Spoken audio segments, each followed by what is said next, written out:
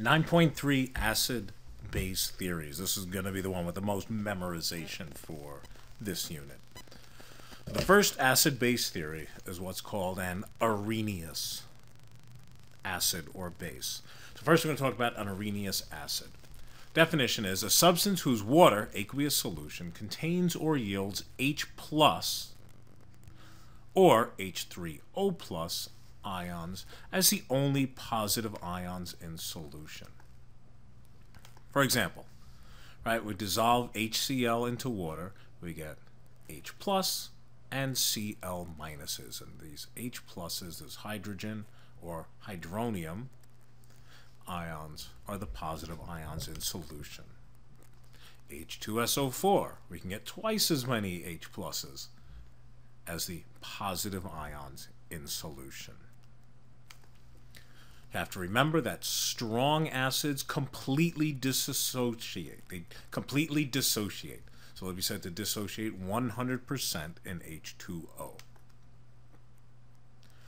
General rule for acids: hydrogen is the first ion seen in the formula. This is review. And then it becomes the only positive ion. Have to remember, though, that not everything that contains hydrogen are acids. Here's some examples of non-acids. Like water is not an acid, it's neutral. It's amphoteric. We'll learn a little bit later in this lesson what that means. Right? Methane has CH4, not acids. Glucose, not an acid. Ammonia, not only is it not an acid, it is a weak base.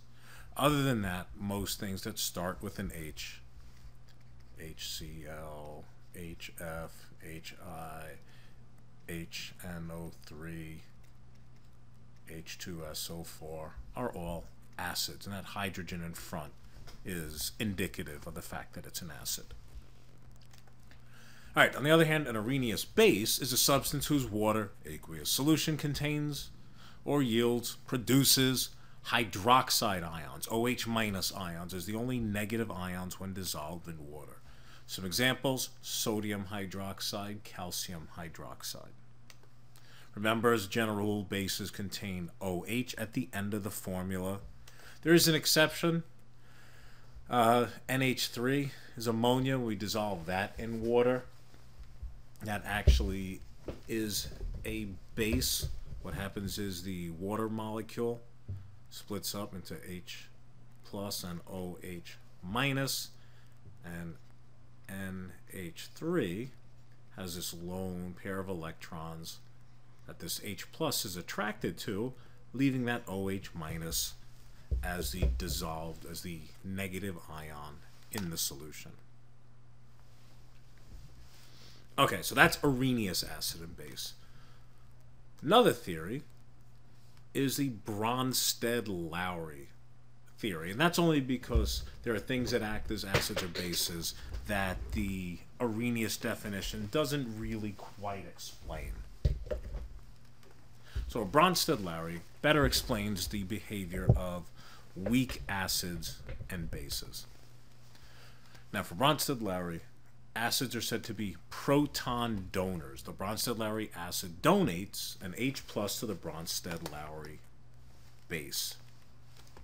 So right here's a strong acid and water. The HCl donates this proton to the water molecule. We end up with H3O plus and a Cl minus. Bronsted-Lowry bases are proton acceptors. The Bronsted-Lowry base accepts the H plus from the Bronsted-Lowry acid. So here is our NH3. Okay. The water is amphoteric. It'll give up an H plus, and then this H plus comes here and hangs out with the NH3, and now we end up with NH4 plus and OH minus. So this accepted a proton, an H plus. Lewis acid and base. Lewis acid is an electron pair acceptor. A Lewis base is an electron pair donor. So this is different. Remember, the Bronsted-Lowry acid is a proton donor. Lewis acid is an electron pair acceptor. Opposites. The Bronsted-Lowry base was a proton acceptor. The Lewis base is the electron pair donor. They are opposites. So here is a Lewis base. It has this extra electron pair, so it's H minus, and it donates it to this BH3 and becomes BH4 minus. So it's an electron pair donor. Now water can act as a base. It has these water can go both ways. We'll see that in the next one. Here, the CH3 plus can behave like an acid. And since it's positive and this end of the water molecule is negative, the water molecule donates a pair of electrons to this acid. The acid accepts the pair of electrons. The water donates the pair of the electrons. Here, the base donates the pair of electrons. The acid accepts the pair of electrons. These words will be kind of used interchangeably. Amphoteric or amphiprotic is a substance that can act like an acid or a base. It can behave as a proton donor or an acceptor. And as we see below here, water can do both. Right? Water can actually give up, and you have HOH, and an H can break off, so we end up with OH minus and an H plus, which then finds another water molecule and hangs out with that to make H3O plus. All right, question time. Basic solutions are those that contain an excess of which? Acidic solution contain an excess of which? And according to the Bronsted-Lowry theory, what does H3O plus act like here? What is it doing? All right, that brings us to the end. I will see you guys in school.